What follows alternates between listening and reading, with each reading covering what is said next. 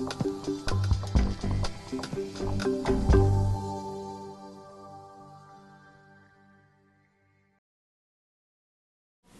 I'm going to talk about is conflict behaviours in the workplace. And there are challenging behaviours that I think we all find difficult to deal with. Not only the behaviours of others, but sometimes our own behaviours can be challenging for us to manage. So I'd like it to be something that you identify with. So maybe before we start, can anybody just give me an example of the types of behaviours that they particularly find challenging? In your workplace, what are the behaviours that you don't like to be? I'm going to be in anger. Yes, anger. And it's one that's really, identified as conflict. Absolutely. Anything else? Aggressive behaviour. Yeah, violent. Defensive. Passive aggressive. Personally, I find passive aggressive the difficult one because it's very difficult to know how to engage. Absolutely. So they're all very unpleasant. And the types of behaviours that we particularly look at are the following. So some of them you've already identified. Apologies, I'll get to them on the next slide. But we're looking at differences where people see the situations differently. And that's the kind of culture that we want. We just heard about how culture is such an important part of an important part of an organisation, an important part of a productive environment for us to work in, where we want to be on the receiving end of behaviours that inspire us, that encourage us.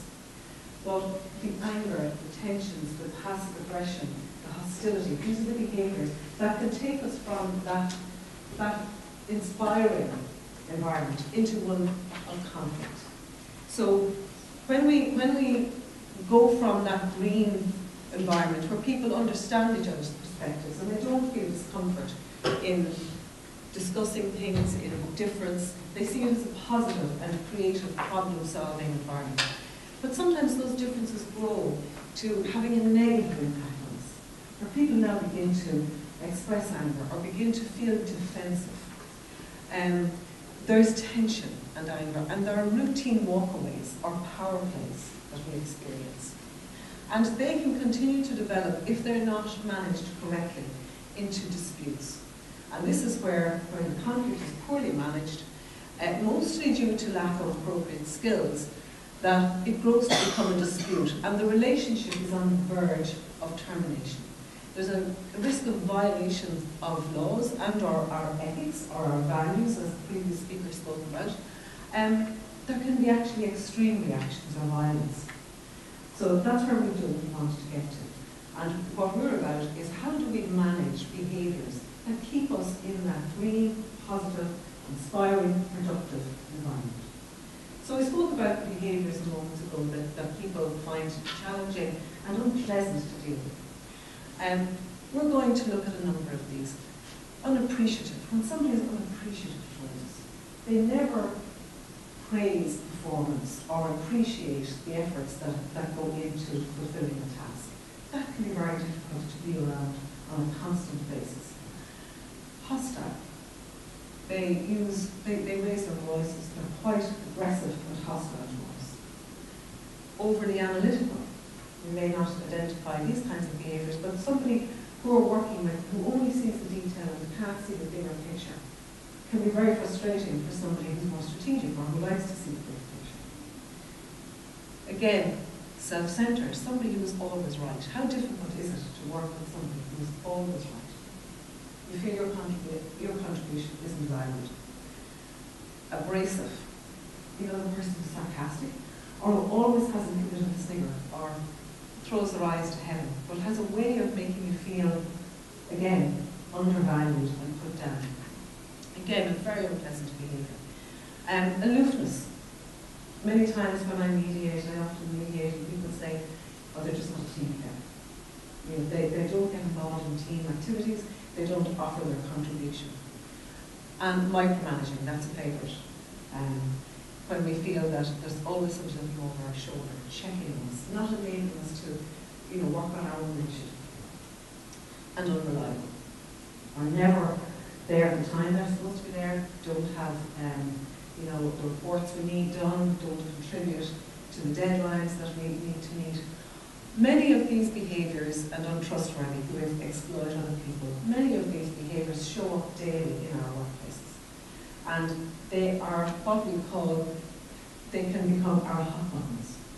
They're the behaviours that trigger us into conflict, that spark that fight or flight response in us, that we're all familiar with, where we become defensive.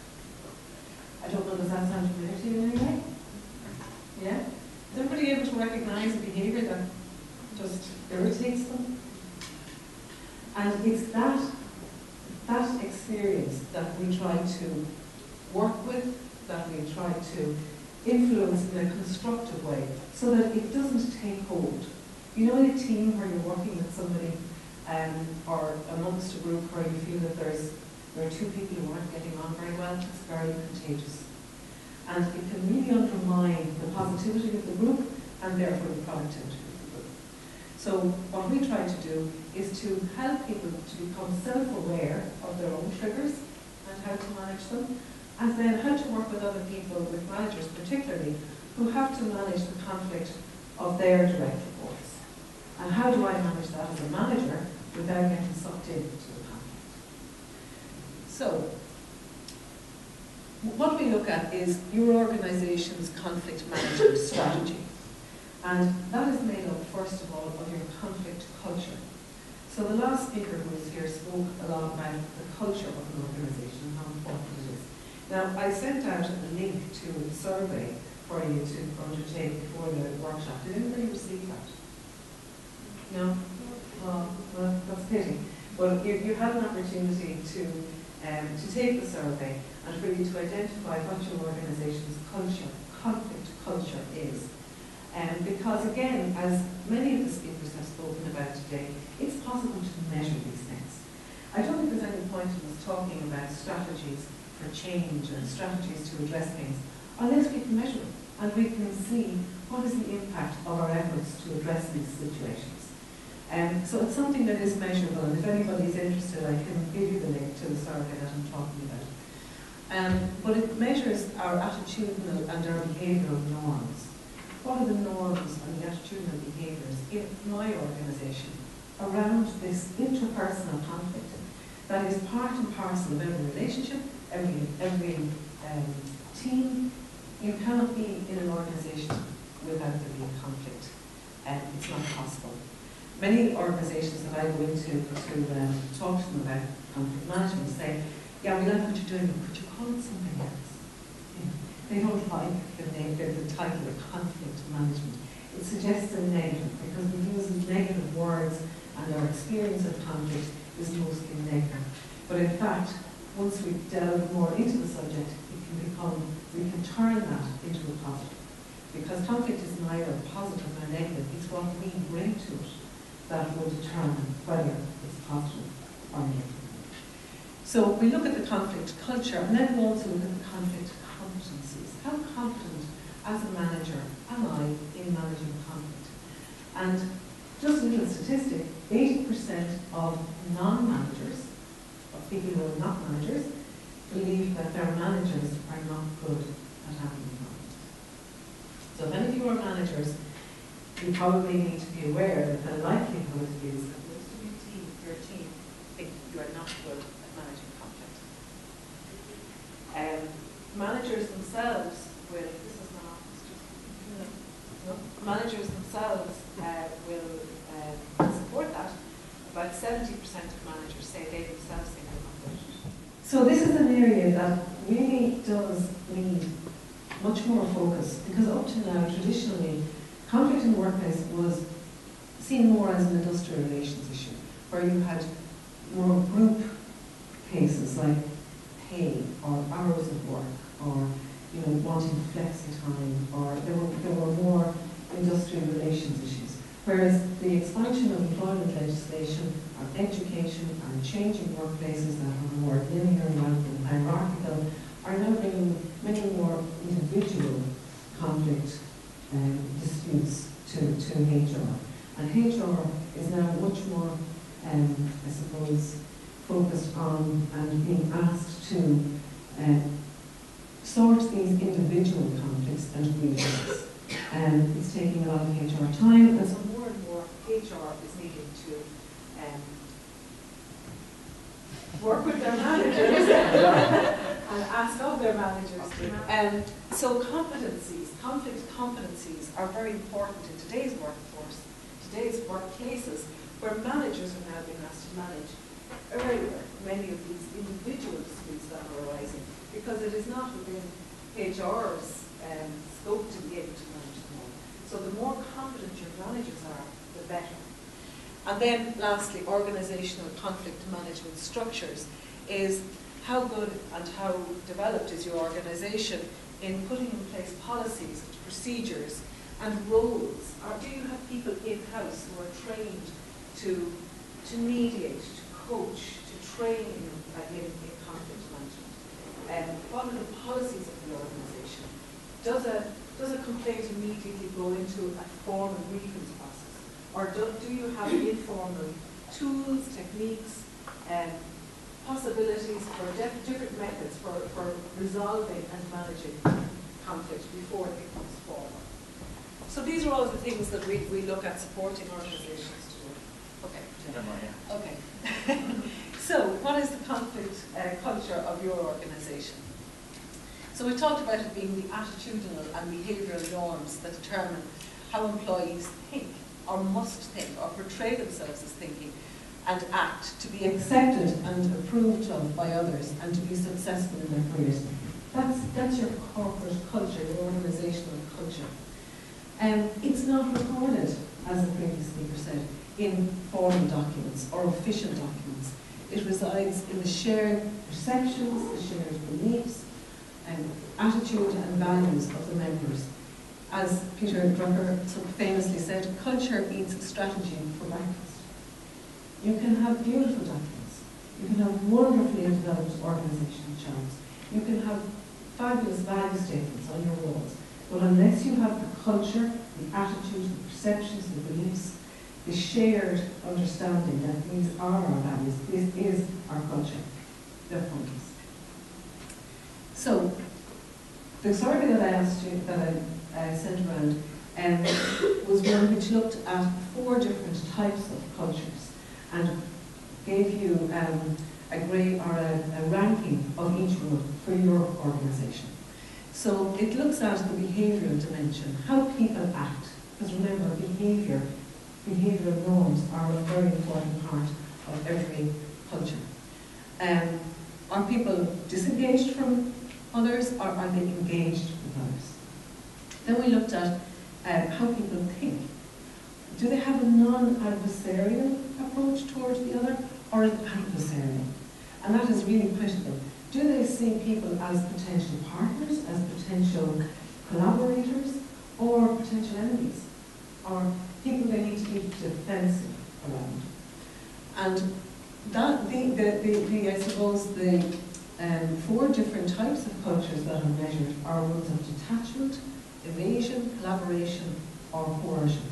And obviously, the one we're looking for is a culture of collaboration, for all the reasons of productivity, of well-being, of all of the things we're trying to achieve in our focus today. So this was a survey that was done previously, and in the case of this particular company, evasion was 5.91. So anything over 5 or over 5 is very, very significant. That would be the dominant culture in that organisation. The lowest one being collaboration. So again, remember, it's measurable. So this can inform the strategy that that company will adopt to manage its conflict, its interpersonal conflict, and to create a culture and to look at how to instill and how to support the behaviours and the mindset that's going to engage people in a collaborative culture. So just to give you a little bit more information about these, if the culture of your organisation is one of evasion, so this is the conflict culture in which you work, disputes will be suppressed and avoided. So many of those companies that would say to me, no, we don't have any of that around here. I kind of say, well, then you don't have people with pulses, because you do have culture. It is impossible to have a group of people who do not experience conflict. Do I say conflict? There's little direct confrontation or open hostility. So you don't have that open hostility. You know, that term, we don't have in conflict. But there's an atmosphere of superficial friendliness that masks underlying resentments. So there's this kind of superficiality that masks a lot of things that are going on beneath the surface. There's low trust, and there's a sense that I'm not so sure that the person, my manager, would really go to bat for me. That there is a sense that somebody else could harm my interests. And people in authority may appear paternalistic or viewed with suspicion. As I say, that they wouldn't be supportive or go to the bat for me. Does anybody recognise that type of environment? Yeah? See a few heads nodding. And it's very interesting because there's a guy, Dan Dana, who was very an American writer and practitioner in this whole area of conflict management, and he says that conflict is the least recognised but the most reducible cost in companies today, which again is quite similar to the message that was put here in the last workshop, that we haven't been very good at actually outing the conflict or naming it or dealing with it, and I think that's because we haven't really known how to up to now, because many of our processes are formal, they're rights-based, but a rights-based system, which is critically important to create an environment of employment and rights and entitlements, and an environment where dignity at work is honoured and preserved, that's all very fine. But a rights-based approach will not engage you in a discussion around the culture, the mindset, the thinking, those interactions that are needed to create that collaborative culture. So, the reason why these cultures prevail is because employees don't have the competencies to do it differently, don't have the competencies to manage differently, to lead differently, to inspire a collaborative approach. So that's the evasion. And if we were to look similarly at coercion, where there is adversarial engagement, we can see that conflicts are acted out openly. Now, I do think that they're probably less common than the evasion, particularly in our society, but there are situations where people experience little need to hide their anger to maintain an image of decorum, where competitiveness is seen as a positive quality. Winners and losers are publicly identified. And people in authority exercise their power to actively control subordinates to avoid mistakes. And again, employees do not possess the competencies for managing conflict. Any of that recognisable? People? As I say, I think it's probably less evident than the evasive one in our particular culture. So then we look at the next one, detachment. And this, I think, is quite common, where employees have become disengaged or disinvested from the organisation. Paychecks and careers are valued, not the organisation. Work is seen as a means to an end rather than inherently meaningful, and there's a defeatist attitude that no longer fight against what is seen to be wrong. A little bit again, like the previous speaker, do I just work for the creche, for the childcare that I receive, for the paycheck that I get?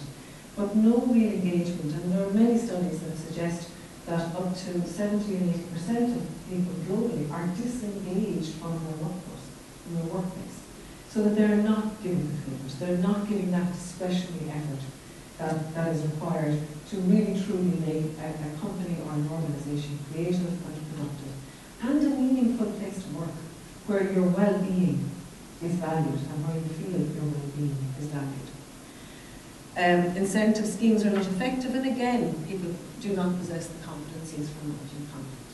So if we look at collaboration, which is what we're trying to achieve, we're trying to achieve a culture of collaboration where people feel valued and where well-being is probably maximised. Differences, disputes and conflicts exist because peace is not the absence of conflict, but it's the existence of options with which to deal with it. So a peaceful organisation is probably not a very creative one. And that's the challenge for us, to see conflict as being potentially very creative and positive. But only if we begin understand it in a way that we can respond positively to it. So peace is not what we want, because peace would suggest everything's fine, there's no real energy around change, and therefore growth. So we do need some kind of stimulus to tell us we need to keep improving, we need to keep changing, we need to keep addressing things that still we haven't quite achieved to our best ability. There needs to be a level of disagreement, difference, and conflict.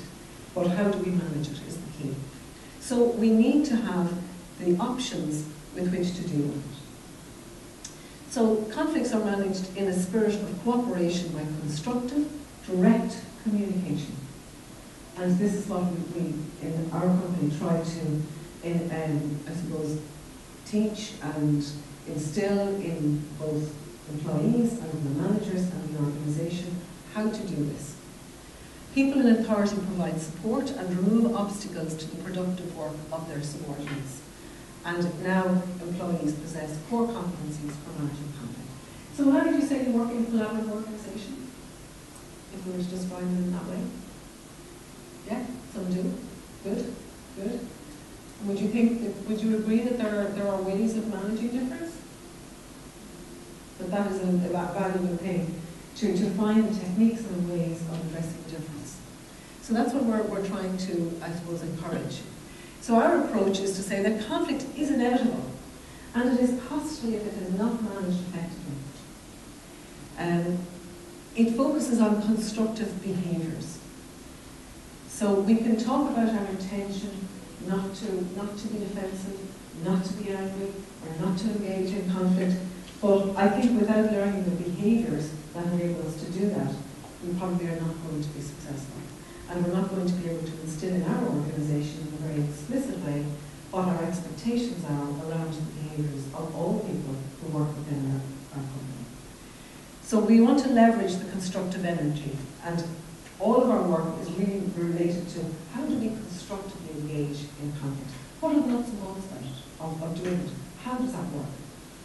So one of the things we do is we have an assessment tool called the Conflict Dynamics Profile. And in response to all of those hot buttons that we identified, we are saying that you can actually have a destructive or a constructive response. So if somebody is hostile to me, or if somebody is very defensive and aloof toward me or ignores me, how do I behave? So I said earlier, conflict is neither positive nor negative, it's neither constructive or destructive, but it's what you bring to it that will turn that situation to a positive. So on the right-hand side, left as you're looking at it, you will see the constructive. And we have active behaviours and passive behaviours. The active behaviours are perspective taking. What does that mean? What does perspective taking mean? Looking at the other side, taking the perspective of the other. And how do you do that? Listen. So listening. And oftentimes, you know, I used to work with somebody who talked at length, and I found it very frustrating. And I could not understand what was I doing, because I would wait for her to finish speaking, and then I would try to listen. But I was only waiting for her to stop talking. I wasn't listening. So it's what am I listening to? And how do I listen constructively? So we look at how to do that, and we have skills practices around that. But it's very important that I understand the other perspective is made up of the other person's values, of their needs, of how they see themselves. It's their belief system, their assumptions. So it's very important that we learn what is beneath the trigger. Why am I particularly perturbed when somebody is micromanaging me? What is it that is particularly irritating to me when somebody is very aloof? I need to understand my drivers. So a lot of what the work we do in conflict management is about helping people to become aware of their own drivers in conflict. What is it that particularly irks them? And that will go back to your value system, to your personal needs, and to your personal identity. So listening is really important, but we need to know what to listen for. Creating solutions. How do I engage somebody in creating solutions? Many people will say, well, I'm very creative and in conflict, but it still doesn't work. But it's engaging the other. What can we do about this? Because none of us like to be told what to do. None of us like being dictated to. So it's about engaging with the other. What can we do together to solve the situation? And expressing emotions. Expressing emotions is probably, in my experience in the work that I've done in companies in Ireland, it's probably the least used of the constructive behaviours.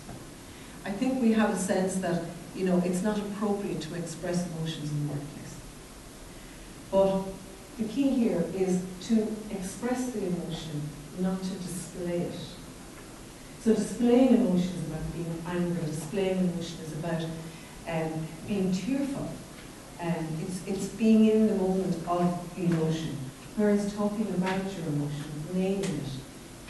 Many of you may have come across the whole concept of going to the balcony, being the observer of your own emotion, and being able to talk about what you feel, sharing how you see things with the other person.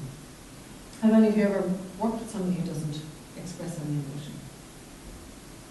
Yeah? What's it like? How would you characterize the relationship? It's very hard because you don't know where you stand with them. You don't know where you stand, so there's a sense of mistrust because you just cannot predict what will be what's going on inside. And when we don't know, often we fill in the blanks, you know, with a very negative judgment in our own minds. So expressing emotion is the first, I suppose, the basic foundation of trust between people. It doesn't mean that you go in and pour your soul out to people. It doesn't mean that you have to be an open book, but that you give your opinion and you say when you don't like something, and you say if you're disappointed or you're angry or you want it to be today rather you're concerned, but you don't, you know, become robotic.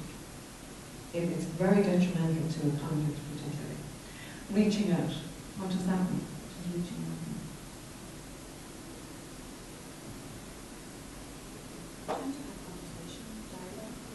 mean?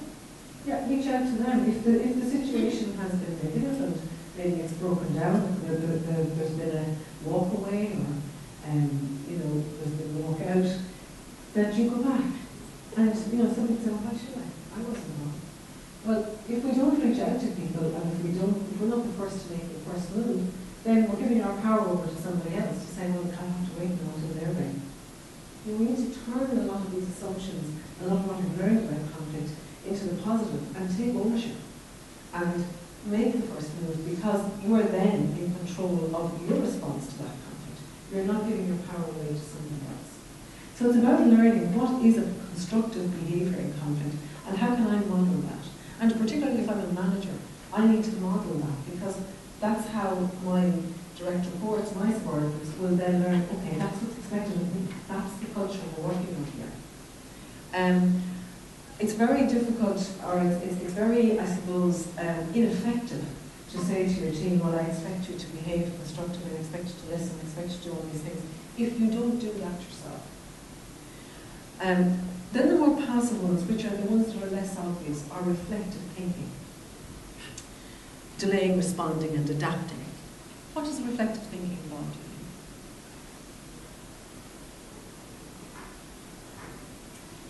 Oftentimes when we're in conflict, you know, we will report extensively on what the other person has done, what they have said, how they're to blame. We will immediately blame the other. And if only they would change, if they would do this, if they would do that. And we have a litany of reasons why. We've gone away, we've gotten all the evidence, and the evidence all stacks up, and it's perfect. But we've forgotten to put ourselves into the picture.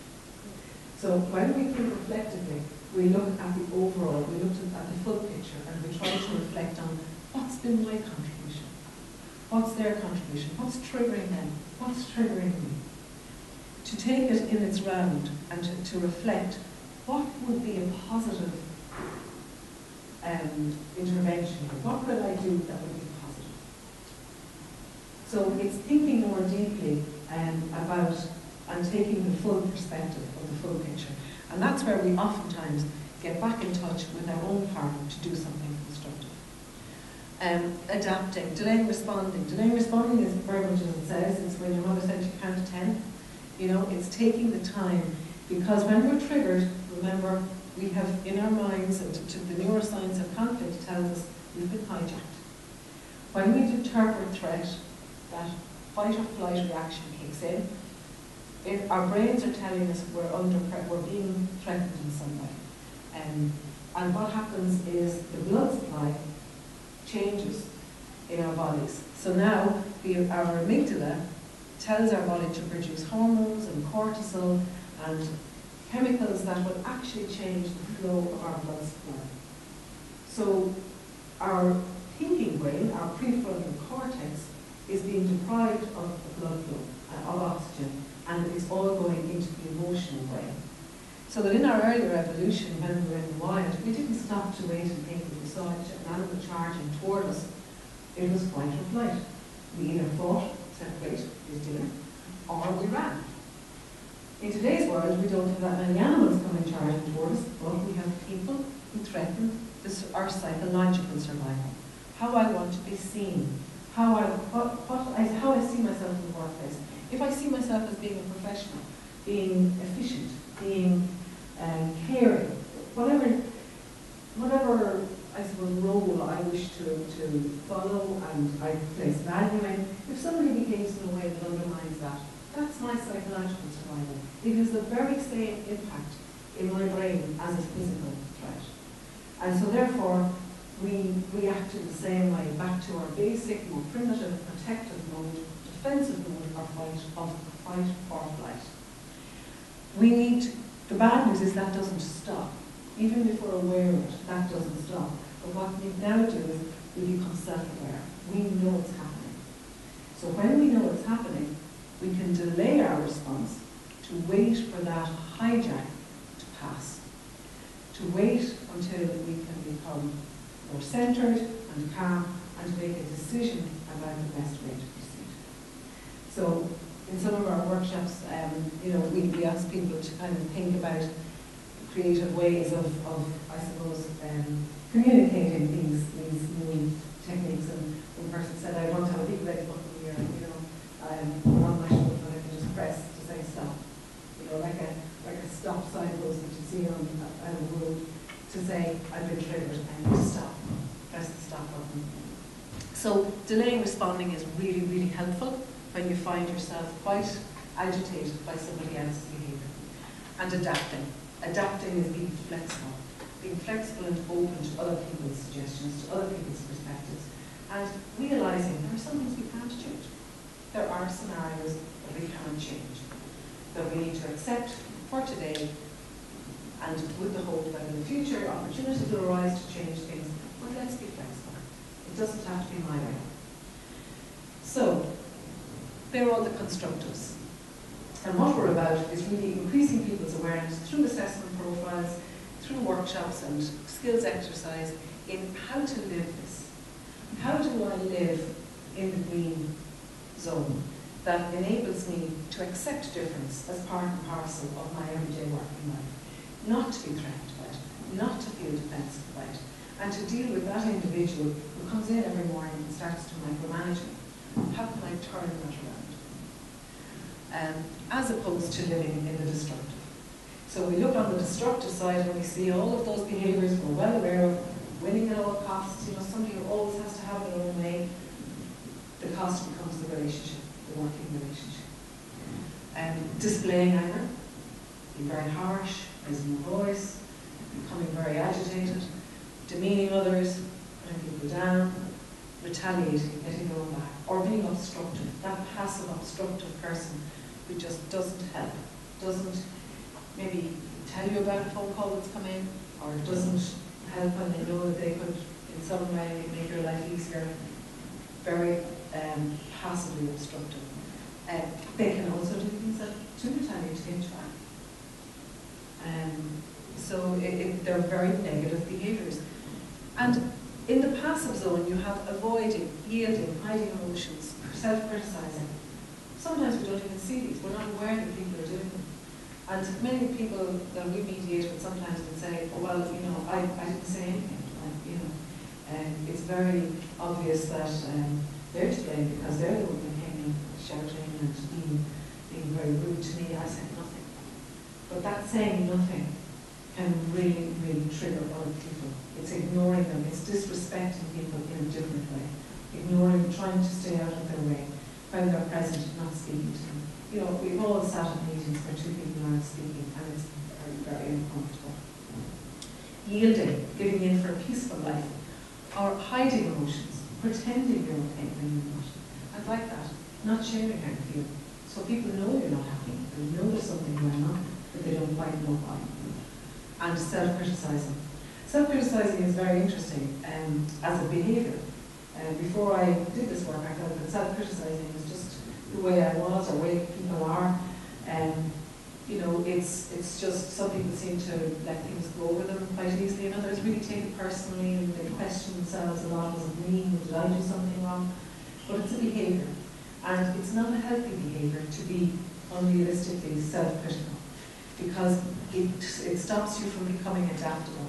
You become quite negative in your thinking, and that self-criticism can actually spill out into criticism of other people, which again then becomes a trigger for them.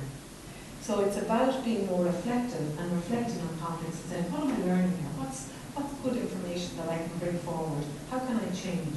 Rather than criticising yourself for being it in the first place. I think that makes sense? Yeah? Any questions on it? The behaviour, please?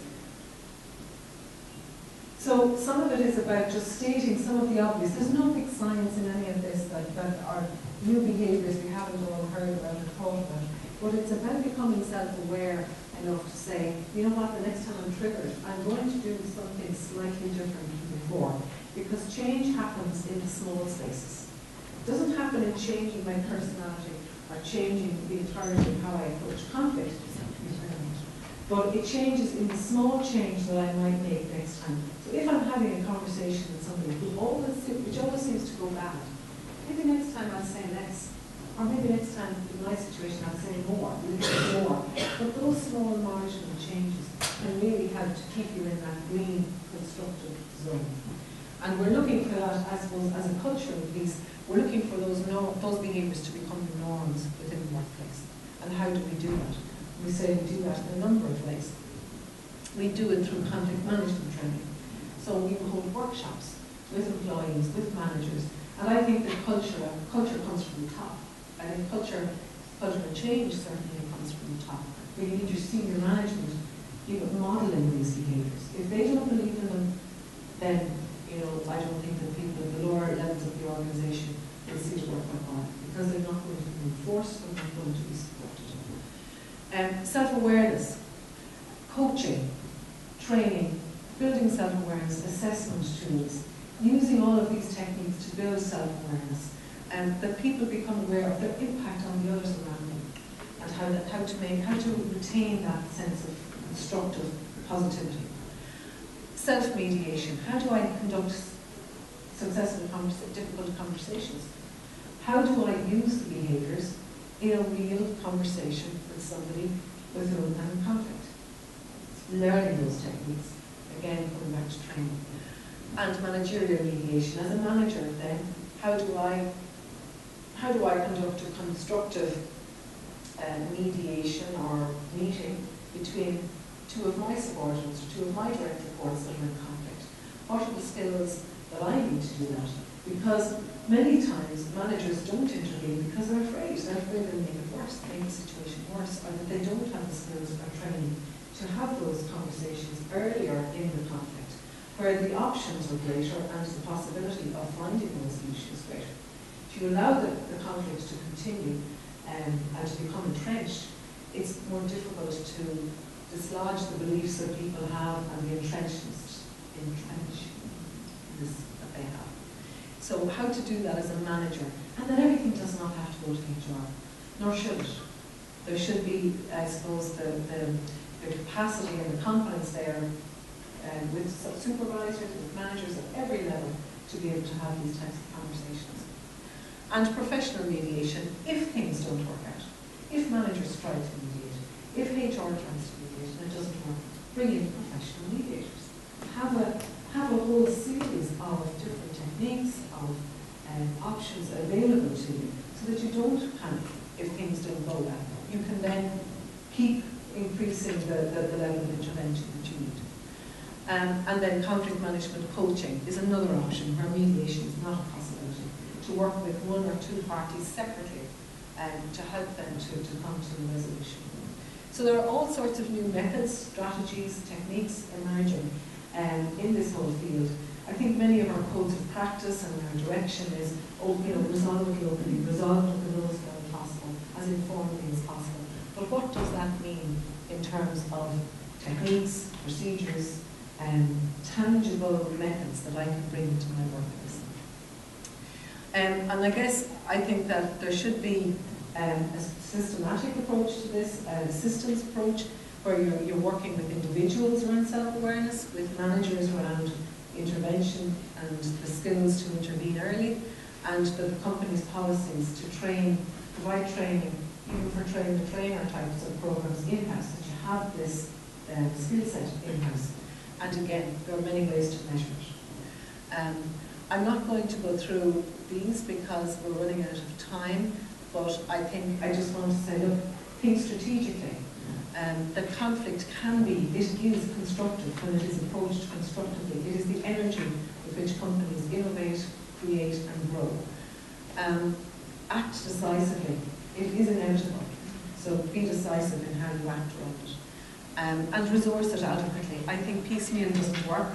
I think you need a systematic approach and to put in procedures and policies within your organisation that recognise it in advance, know it's going to happen and plan for it. Measure performance. There are many different measurements. We have cost of conflict calculators that can calculate the costs of conflict. We have cultural assessments that can assess and measure culture. We have data from individual assessment tools. There are many different ways. You have your stats, your HR stats around absenteeism, presenteeism. We can measure the impact of our investment.